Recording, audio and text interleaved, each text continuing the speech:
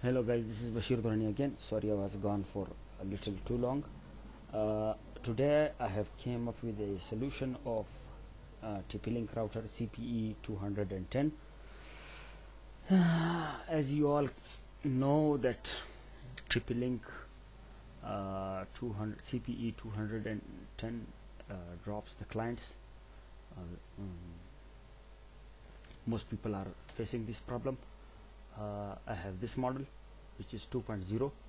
I have installed it in several places, but the problem was it would drop clients. So as you can see, my cpe210 was not so good. I was very disappointed with that. So I have about 10 of them, so I had to do something about it. You can install these stuff very easily. So the main problem is it drops the clients.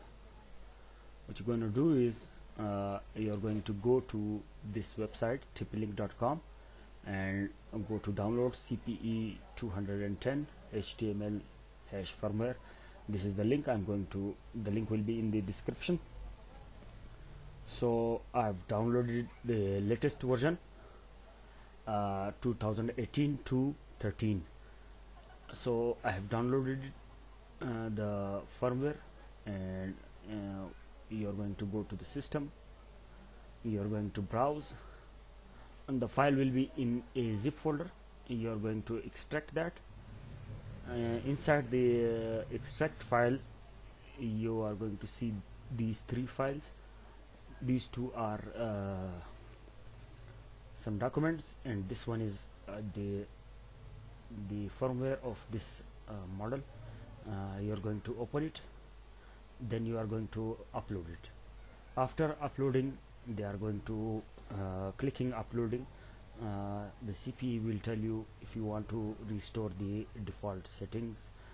You are going to click here yes. After that you are going to reconfigure your TP-Link device, and the most important thing is the time zone. You are going to select your time zone, whichever country you are living in. After that you are good to go. As you can see, my TP-Link Pharos is running very smoothly. Currently there is only one station connected.